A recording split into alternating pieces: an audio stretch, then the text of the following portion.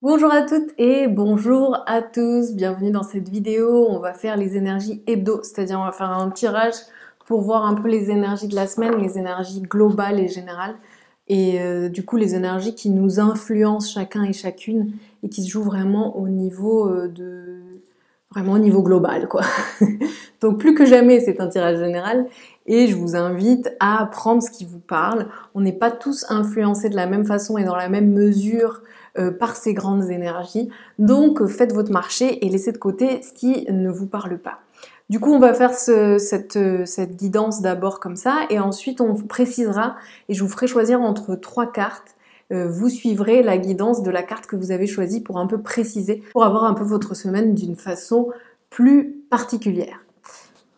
Alors c'est la semaine du 27 décembre au 2 janvier, on a le nouvel an dans le package, donc on va voir comment ça se présente pour nous. Donc déjà notre énergie globale pour cette semaine. Énergie d'hiver. Alors, ce qui est chouette quand même, c'est que sur la semaine précédente, donc la semaine de Noël, la semaine du 20 au 26 décembre, ce qu'on avait comme énergie qui nous aidait, c'était la diminution. Donc là, elle passe en énergie dominante. Donc quelque part, autant vous dire que alors que c'est une carte qui souvent suscite un peu d'intimidation et qui semble négative à pas mal de personnes au premier abord, déjà elle l'est pas de base. Et en plus là, notre énergie bénéfique est passée en énergie dominante, donc normalement c'est chouette pour nous. Simplement, c'est sûr que après le côté communauté de l'énergie de la semaine du 20 au 26 décembre qu'on avait en dominante, passer à l'énergie de la diminution, qui est une énergie vraiment d'hiver et de baisse de régime, ça peut donner une impression d'austérité, alors que c'est pas le cas, c'est pas que ce soit austère ou que ce soit nul et vide comme énergie, c'est beaucoup plus une énergie juste où on se met en hibernation, pardon, où on a ce côté où le moins égale plus, c'est-à-dire plutôt que d'aller vers beaucoup, vers l'effusion, etc., les moments de dépouillement, les moments de simplicité, les moments de frugalité, c'est-à-dire, oui, vraiment des moments dépouillés, quoi, ça va être ce qui va nous faire du bien. Et typiquement, ce qui va nous faire du bien, et ça c'est pas étonnant après Noël, il va y avoir aussi le côté faire des repas simples, ne pas être en train de se gaver, ça va nous requinquer, ça va nous remettre un peu au repos. En fait, c'est vraiment le repos bénéfique qui parfois semble imposé, comme l'hiver, la nature se met au repos et nous, ça nous semble un peu imposé, c'est pas marrant. Mais pourtant, c'est ce qui fait que le printemps est vachement intéressant, c'est que du coup, ça s'est bien reposé, du coup, ça refleurit d'une façon bien boostée par ce gros repos qu'a été l'hiver. Donc c'est un peu ça notre énergie de la semaine pour nous, là, en dominante, c'est vraiment cette énergie de repos, de repli, de calme, de retombée, quoi. On va voir qu'est-ce qui a tendance à nous jouer des tours pendant cette période. Ah, il y en a qui se sont ruinés pour les fêtes. Oui, on a là des problèmes de suite de Noël, hein, sans doute. Pour beaucoup, il y a un peu une crise de prospérité, une crise de richesse, quoi. On est plumé, on n'a plus de fric, on a peut-être trop dépensé, ou en tout cas pas mal dépensé, et du coup là, on a l'impression qu'on n'a plus de budget, quoi. On est arrivé au bout, on n'a plus grand-chose, et du coup ça donne une impression inconfortable, alors qu'en plus l'énergie dominante est la diminution. Du coup, c'est vrai que le réflexe souvent en début d'énergie comme ça, c'est de faire l'inverse, quoi. C'est d'essayer d'avoir l'impression qu'on n'est pas encore dans l'hiver, on est encore un peu dans la pêche, quoi.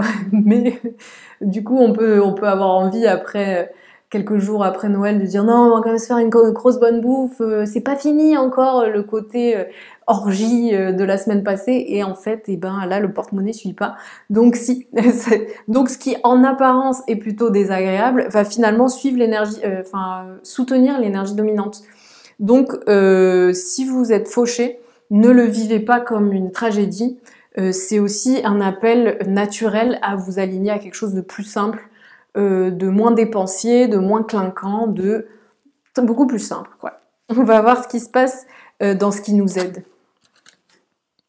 Ce qui nous aide, c'est qu'on est un peu plus dans une dynamique où on a envie d'aller faire un peu une introspection, ou en tout cas de se plonger au fond de nous-mêmes. En plus, souvent, avec le nouvel an, pour beaucoup de personnes, ça fait cet effet de bilan de l'année. qu'est-ce qui s'est passé en 2021, comment je me suis sentie, qu'est-ce qui m'est arrivé, qu'est-ce que j'ai appris, etc. Et comment j'aimerais que soit 2022. Il y a des personnes même qui prennent des bonnes résolutions, qui sont dans cette optique un peu de « Ok, je plonge au fond de moi-même pour faire un petit bilan et pour repartir avec sur du neuf et avec des nouvelles envies, des nouvelles directions. Et puis aussi des nouvelles choses à accomplir. » En tout cas, du coup, cette énergie du puits, c'est ce qui va nous aider. C'est le côté où on a une petite envie de sagesse, où on a gagné en vision grâce à l'année qui vient de passer. C'est comme si d'un coup on avait un recul, qu'on avait gagné en visibilité sur tout ça, et que ce recul nous permettait une sagesse, une meilleure intuition pour la suite, et que du coup on avait comme ça cette possibilité d'aller voir un peu au fond des choses avant de se tourner vers ce qui va suivre. Donc voilà, déjà pour l'énergie globale de la semaine. On va voir du coup chacun et chacune d'une façon un poil plus précise en se divisant en 3 groupes. Donc je vous laisse choisir ce que vous suivez, carte 1, carte 2 ou carte 3.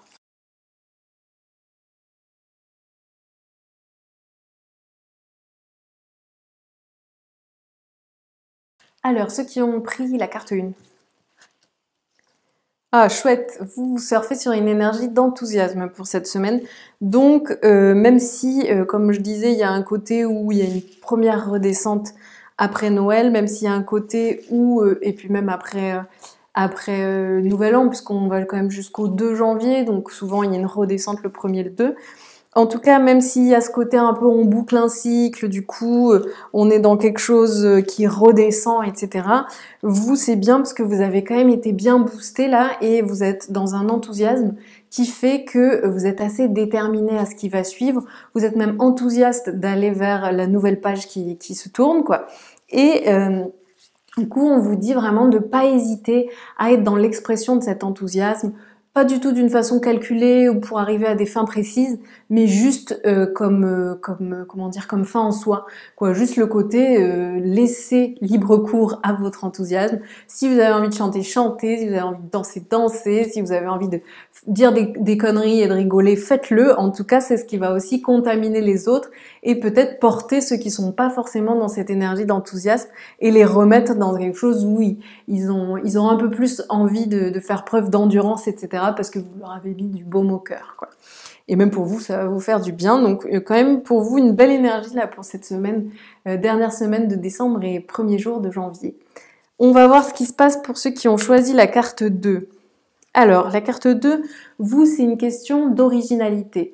Dans le sens où ce côté un peu bilan et tout va vous donner la possibilité, vous, d'être un peu inspiré ou en tout cas de laisser venir à vous des nouvelles idées ou des nouvelles façons de faire ou des nouveaux plis à prendre ou des nouvelles choses que vous avez envie d'approfondir et de développer qui vont mettre en relief votre particularité, votre originalité. Et du coup, ce qu'on vous dit, c'est de vraiment pas vous priver de faire quelque chose qui pourrait sembler un peu farfelu ou de mettre en place des projets que la plupart des gens comprennent moyennement parce que vous avez cette singularité, vous avez cette originalité, ce qui fait que votre façon d'imaginer, de réfléchir, de penser les choses est un peu différente, mais c'est aussi ce qui fait l'intérêt de vos idées. Donc là, on vous dit de croire en votre particularité et de ne pas en faire une raison de ne pas y aller, mais plutôt d'en faire un moteur, quoi. Donc c'est chouette aussi. On va voir pour ceux qui ont choisi la carte 3.